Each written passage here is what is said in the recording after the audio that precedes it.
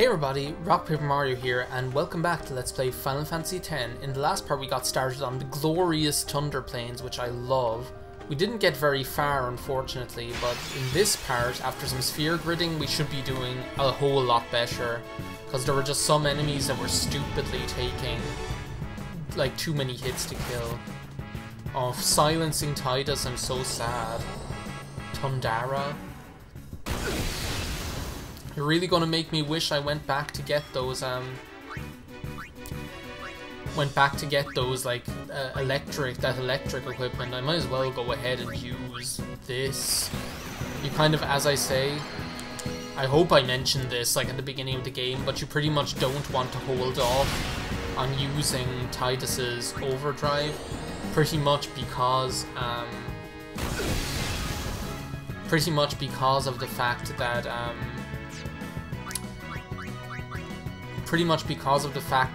it will, like, only by using his overdrive can you unlock his, like, later overdrives is what I'm trying to say in such a painful way.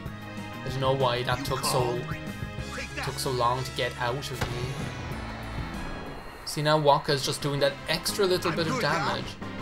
I'm still kind of annoyed about missing out on that strength, on those two strength upgrades, purely because of my own fear of using such a rare and valuable item as a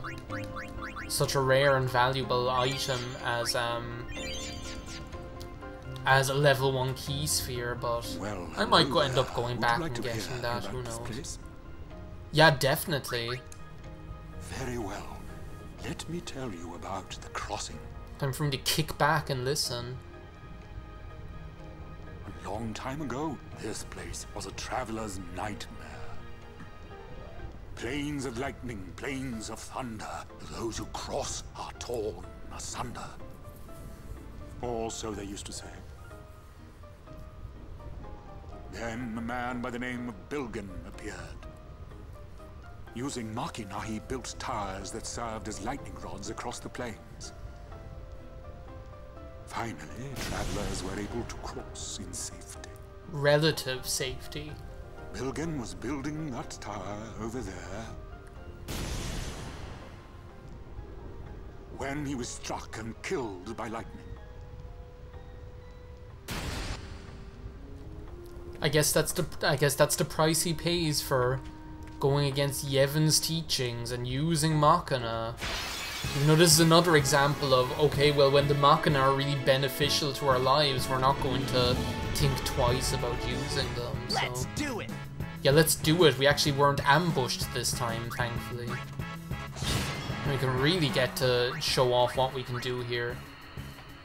Get rid of this guy. Yeah, woo-ha! He's like Busta Rhymes or something. So now we can actually steal with Kimahri, which can be very, very useful. Again, oh my god, that did so much damage. I really wasn't expecting that.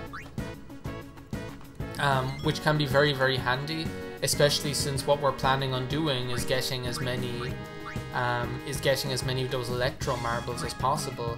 And since I gave him the use command, we're actually going to be able to use them as well, which is going to come in handy. Yeah, go on, attack Rikku. That would have killed her, like, before we did the sphere leveling. So we got everyone in here. It's just time for Orin to take him out with that finishing blow of his.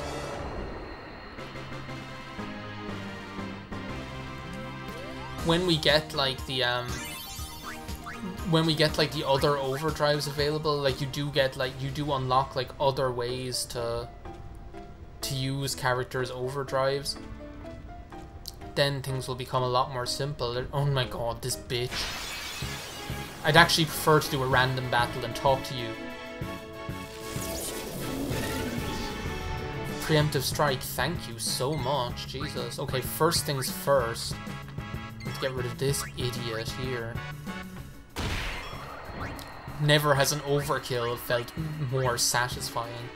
And you see, now we're actually going to be able to steal from this guy with Rikku, get an Electro Marble, and then just take out Kimahri, and go ahead and steal from this guy and hopefully get more Electro Marbles. And trust me, like, they are going to be useful later on. They're useful anyway for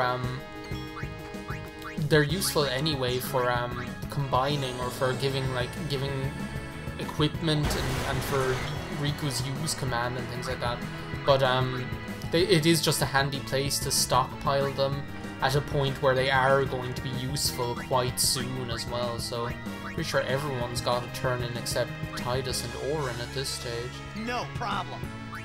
Ugh, I'm just gonna take them out. Miss! Are you for real? I don't know why all these guys just need to get one out on, have like Tidus in their sights all of a sudden. It's like everyone just wants to take him out. For some reason, who knows? He just seems to go around looking for trouble. Yeah, sit back and watch while I take out this guy. Barely, jeez. I'm on a roll. Yeah, you are, Waka. You're finally actually starting to take things out with relative ease. Getting some good sphere levels here too, to be honest. Go and heal up here. Poor Rikku and Tidus. Well, Shalinda, what garbage you have to spout today? Hi there. Is it true? I heard that Maester Seymour and Lady Yuna are to be wed. What you talking about, Such great Shalinda? news! I have to tell everyone. Where'd you hear that? From the Guado. They were all very excited. Huh. I'm afraid you heard a little wrong. Yuna's gonna turn him down. Oh, really? Yeah, Shalinda, you shouldn't be getting your celebrity gossip from the Guado. I see. You'll have to be, That's unfortunate. Well, I'm sure that people would have rejoiced all over Spira. Yeah, so what? Won't you go marry him if you love him so much? You just know that there's a very well thumbed edition of what magazine am I trying to think of? Esquire under Shalinda's bed with a special photographic interview with Seymour Guado. What is up with these ambushes all of a sudden? And they all go for Tidus. Well, spoke too soon, I guess. We really are getting some good sphere levels. There's the reason why I keep wandering over here to the side is that they're getting struck by lightning again. Oh well. The reason I keep going over here to yeah, I knew it. I knew there was somewhere with a chest over here with the water ball. That's what I mean. That's what I mean. Looking for this whole time. Waka, the water ball with water strike. Am I gonna be? Maybe I could customize this thing. See, I could give it sensor lightning. This is what I'm talking about with the electro marbles. You can give things lightning strike and things like that. Distill power, distill mana. Strength plus 3 with 3 power spheres. I mean, go for it. Why not? Just make life easier for yourself. A strange stone. This is that stone with the cactar on it. That is the root of, or that is the root of the side quest that you can do here, which I might show off later. Let me know if that's something you'd be interested in. Just gonna go ahead and steal from this guy first. Now let's see how much he'll do with the water ball. Big difference. Way to go, Waka.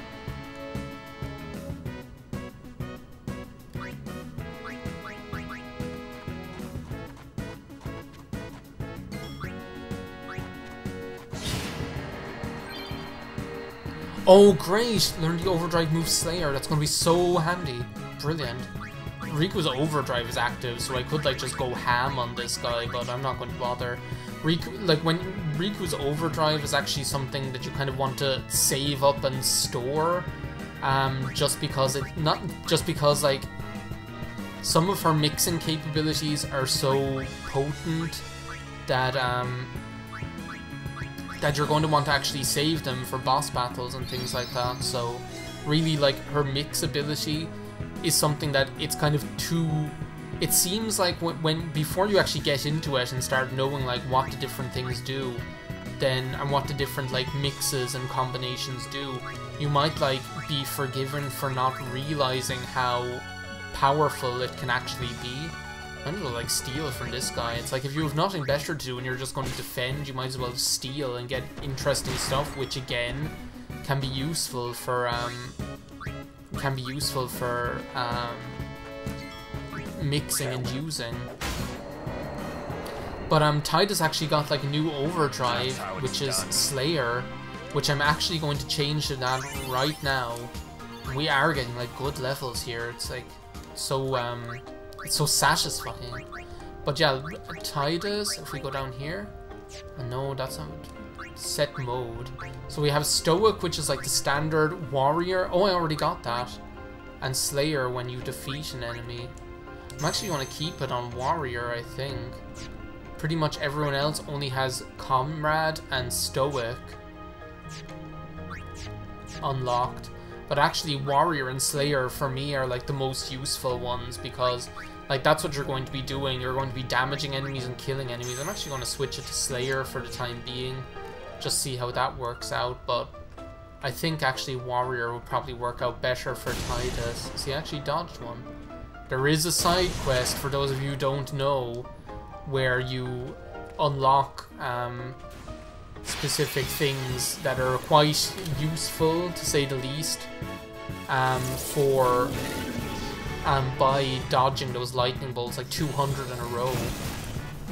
What is up with these ambushes? These ambushes are crazy. I don't think I've seen that many so many ambushes in a row in my whole life. There is like one more enemy you can run into here, which I'd kind of like to show off, to be honest. Like one more new encounter, because we're actually coming to the end of this area, if I can see rightly up in the distance. I was just gonna say, like I was just gonna say, it looks like we didn't need that like lightning equipment after all. As I say, it looks like we're coming up like near the end of this area though, sadly enough, but this might be it? No. Normally, like when the guy I'm talking about like shows up, you're gonna see him in like, you're gonna see like, it's gonna be one of these bigger battlefields.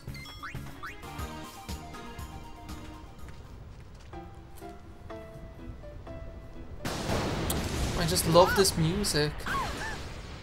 Whoa, that was a close one.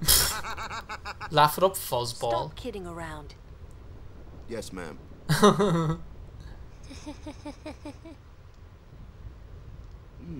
What's wrong? Skull Kid, is that you? Rikku, have you met a terrible fate? You're giving me the creeps.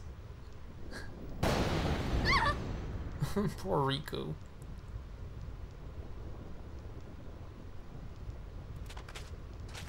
This is so strange, this cutscene. She's like something of Silent Hill or something. I want to go home. I hate lightning. I hate thunder. Let's go rest over there, please. This storm never stops. Better to cross quickly. I know, but just for a little while. Well, what now? Come on, Orin. Even you don't have a heart of stone. Pretty please? Just a few minutes. I'm scared of lightning. Let's rest, please. Pretty please. They just don't even care. I'm too young to die. Poor Rikku. You're mean. Cruel. Your moms would be ashamed of you. Aww. Are you having fun doing this to me? Fine. We rest. She's worse than the storm. Aw, Orin finally relents. We've got to love Riku's voice acting by Tara Strong as well. Who is like one of the most prolific voice actors out there when you think about it. When you see all the different shows that she's been involved in for Nickelodeon and Cartoon Network, it's just crazy. Yes, just over that way. Thank you. These travel agencies are just so homey. Yuna? It's not like her. Yeah, Yuna's been acting pretty weird ever since we came here. Or ever since we were at Guado Salam.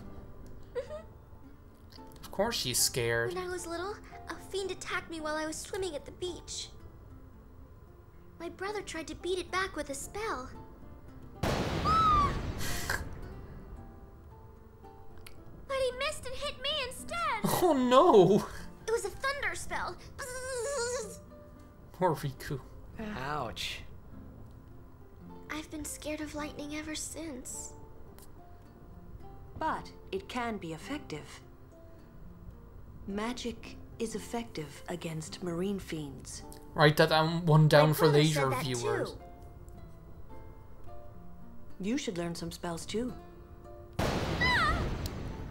She has her own sphere grid to work on first. Maybe later. Lulu, give her a chance. Nice to see you again. Welcome to the Rin Travel Agency. Oh. Oh.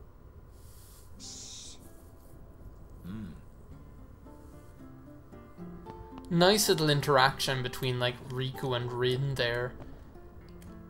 How goes your study of our language? Because obviously she yeah, it's okay. That is good to hear. Pretty sure I found everyone so far. Allow me to present you with this book for your study. Rin, you've been holding out on us. As I said, like I Rikku. wonder, would that be Sir Orin by any chance? Yeah, that's him. Ah, as I thought. I've been wondering since I saw him at the Mihen High Road branch. Sir Orin, I wonder if you remember me. These guys 10 know years each ago, other. At the beginning of Lord Braska's calm. Yes, I should thank you. Not at all. I could not leave a wounded man to die. However, I was surprised when I saw you gone the next morning with that wound. An ordinary man would not have been able to walk. I guess Orin's just no I'd rather ordinary man. Drop that subject, Rin. As you wish. Orin's been acting pretty weird as well lately. Like, we still don't know what made him like double up in pain back there at the in Guado Salam. I've been scared of lightning ever since. Yeah, we get it. Trauma, whatever. Anyway, it's so hard to tell like how long you've been recording for in this place. Not in this place, in this game, because like when I look down, I think like my last stopped the recording at like 46 minutes, and now I'm up to like an hour and 13 minutes, so I kind of like vaguely would say it's time to end the video, but I have like battles to cut out. But that's nothing, there's nothing wrong with that, and there's nothing wrong with videos that are at the like normal 15 to 20 minute mark again. So I'm going to say thank you for watching this part of Let's Play Final Fantasy X with me, RockPaperMario. In the next part, maybe we'll find out what's eaten Yuna. Maybe we'll just continue on with the Thunder Plains. Whatever that may be, I'm looking forward to seeing you there. Bye.